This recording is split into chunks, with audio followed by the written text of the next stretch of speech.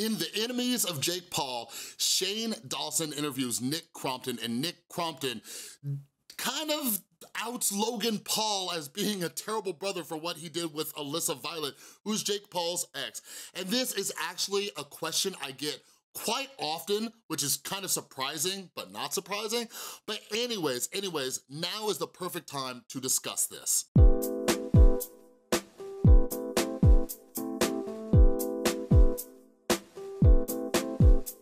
What is up, everybody? This is Chris from The Rewired Soul, where we talk about the problem, but focus on the solution. And if you're new to my channel is all about helping you to improve your mental and emotional well-being. And part of that is relationships, whether it's with family, friends, boyfriends, girlfriends, husbands, wives, whoever it is. So if you're into that, make sure you subscribe and ring that notification bell. I have been doing mental health reviews of all of the Shane Dawson episodes. So anyways, yes.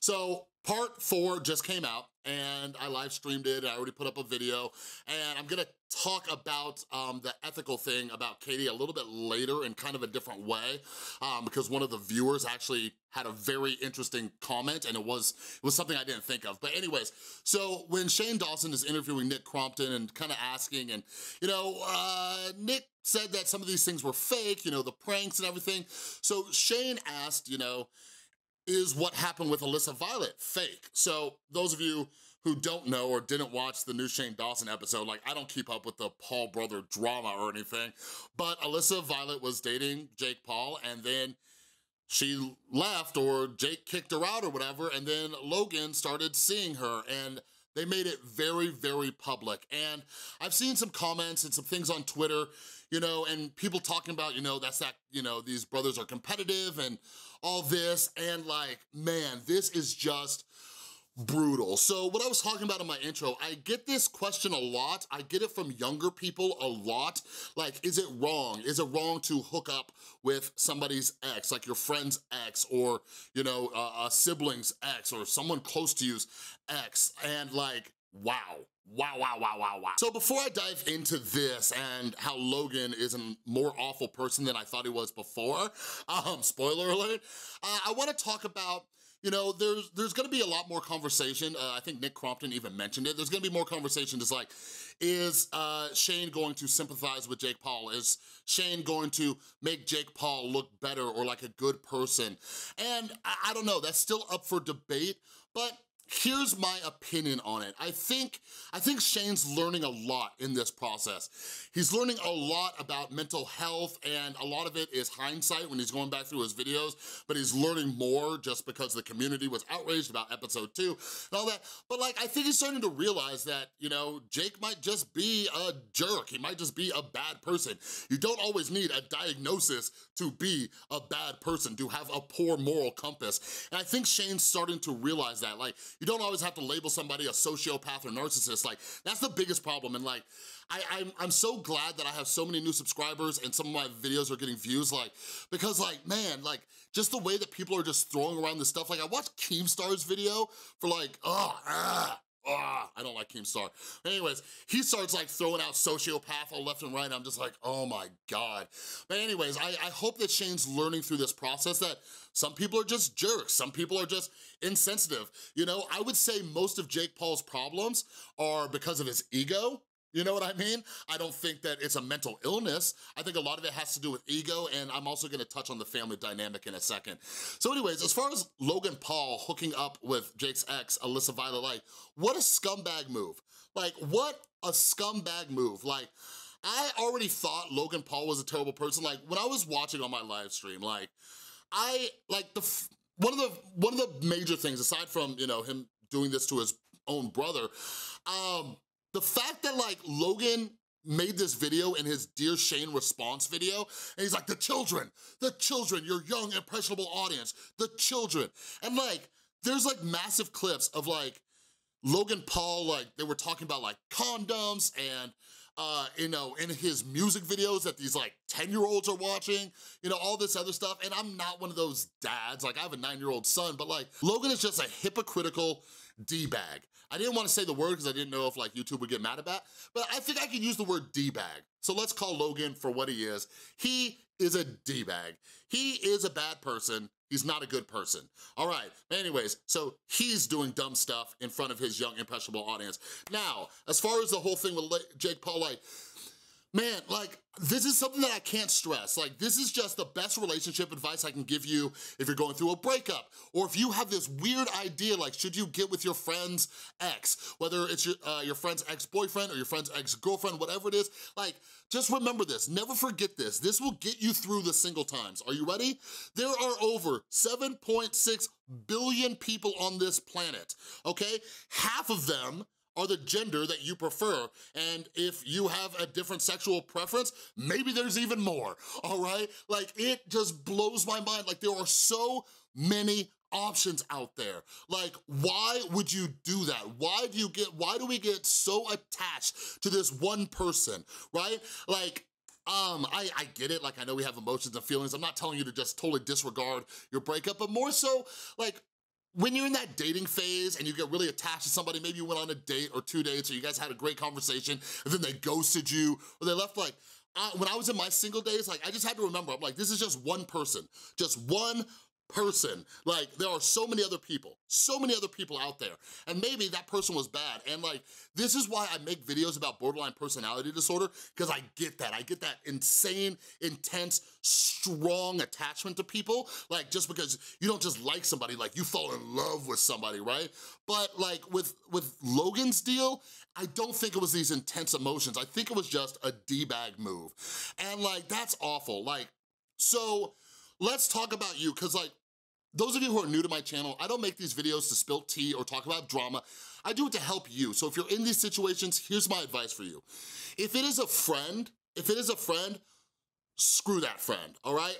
Until that friend comes back and apologizes, like, sincerely, like, really sincerely, I don't think that's cool. And this is just my opinion on the subject.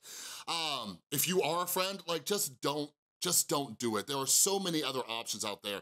And I get this question from young people again, like, there are so many other options. Don't destroy a friendship over something this dumb. Now, when it comes to Jake and Logan Paul, I was thinking about how I was gonna phrase this, and like, the reality is that entire damn family needs therapy. When I was watching the family of Jake Paul, I'm just like, this entire family is messed up. They need family therapy. Like, they need to work through some stuff, because, you know, this is different than a friendship. This is his brother, you know what I mean?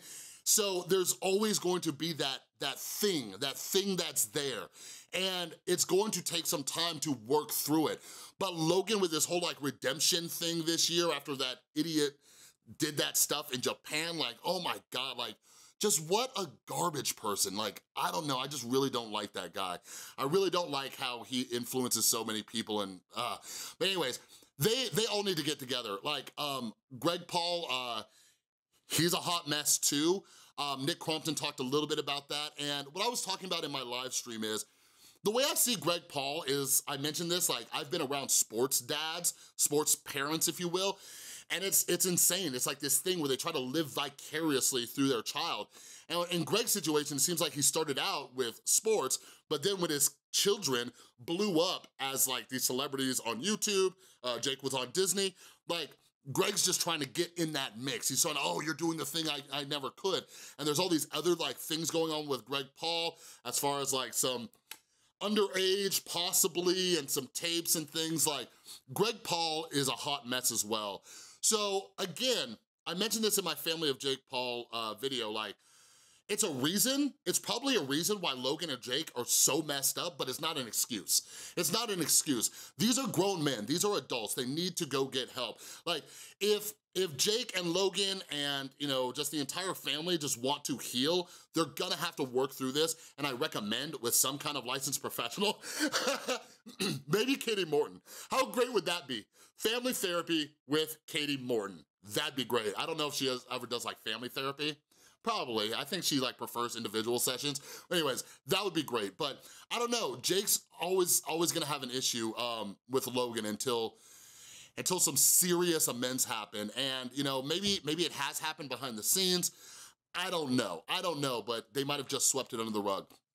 So the last thing I'll say, I wanna give a shout out to one of my new loyal subscribers, Organic Flatbread. So in the last video I talked about, is what Katie Morton's doing ethical? And that video was all speculation. I have some people already freaking out in my comments.